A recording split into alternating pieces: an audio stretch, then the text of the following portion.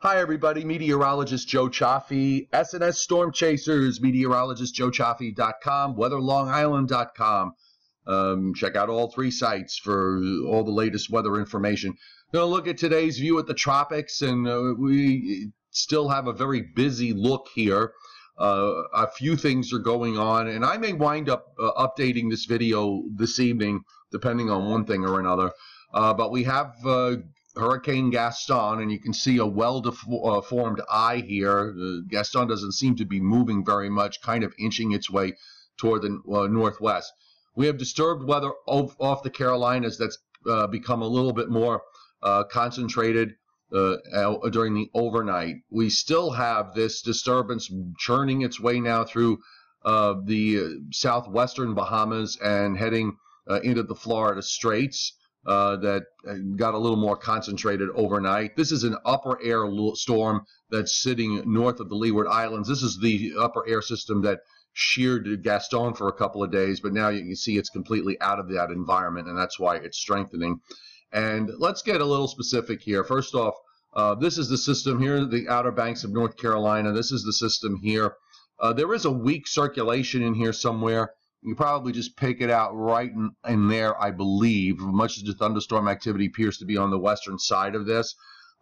There's still some issues regarding dry air, so development is going to be slow to occur. But I would just caution, sometimes these East Coast systems that develop from the top down can suddenly surprise you at the last minute, and the next thing you know, you have a tropical storm there. Not saying that that's going to happen, but it does happen from time to time.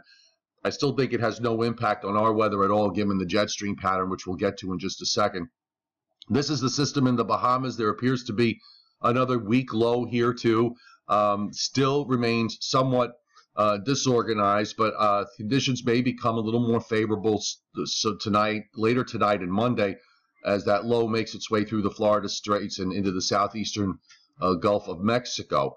Here's Gaston, and you can see the eye kind of came and went yesterday, and now it's been there pretty much all night long and into this morning. Pretty well-defined eye, and also not showing too much movement. Maybe a little bit of a jog there toward the west-northwest in the last hour or two, but going to have a tough time getting past 55 degrees west. Now, let's show you, I want to just show you a couple of things here with regards to the weather models. And the GFS wants to take this low into the southeastern Gulf of Mexico, kind of meanders it there, and then gradually takes it northeastward across Florida, and then just sort of leaves it there, okay, or drops it even back into the Gulf. So it really doesn't seem to have much of a handle on what it wants to do with this. Here's that low off North Carolina, which the model sort of holds on to as it gets near the coast, and then it gets ejected out to the northeast. And that makes the most sense with that particular system because of what's going on aloft. And I'm going to show you the upper air jet stream here with regards to that. You can't have things move up the East Coast if the upper flow is northwest to southeast. I don't care how hard you want to make it happen, or some people seem to want to make it happen. This is not conducive to bring systems up the East Coast. You have a northwest wind aloft. So anything that's down here is going to wind up turning northeastward anyway. So we have this strong upper air disturbance that midweek comes into the northeast. So anything that is out off North Carolina is going to get ejected to the northeast. And then eventually that ridge kind of sort of builds back in a flattish sort of way. And you still have a jet stream pattern here that basically shows westerlies from New York State all the way up into eastern Canada, trough out in the west. And now we're looking at about 9 days into this, and we're seeing something coming into the picture off the Bahamas. There is a disturbance that's going to be moving off the African coast that all the models develop into a tropical storm later this week. So that's something we're going to have to add to the equation. But the bottom line is, I don't see anything here that says that we have issues regarding the tropics with any of the tropical systems that are running around at the moment. I want to show you the European because I'm sure there's chatter about this today. You know, the European, I have to tell you, has not been really very good. In a lot of ways, it's had some real issues lately. and I want to just show you what it's doing here with regards to today's systems. It's a little hard to see with the limited amount of European maps that we have available to us. Here's the Carolina low.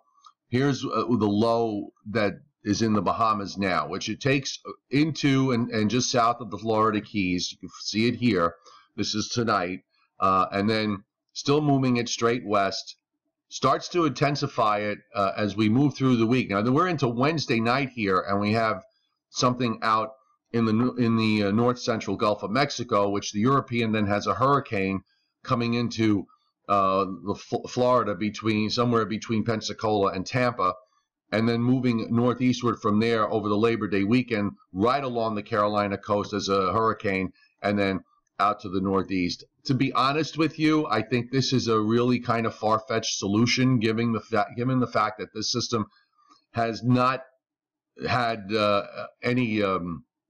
has not shown any real signs of development over the last number of days. I know the conditions haven't been favorable, but the bottom line is that models have been attempting to make some of the models have been attempting to make a tropical storm or a hurricane out of this over the last few days as it approached Florida, and we see that has not been the case. So I would be suspect of the European model with a look like this. It does bring that next big high down into the northeast, so that we're going to have a nice, cool couple of days here, beginning on Thursday and probably lasting into Saturday as that high eventually moves on out. But I would be really suspect about something like this until I see clear evidence of that situation developing. So that's my view on that. You've got my view on the tropics. We'll maybe update it with a new video this evening when we see what happens during the day today if conditions warrant. In the meantime, don't forget meteorologistjoechaffee.com and weatherlongisland.com, and of course SNS Storm Chasers for all your storm chasing needs.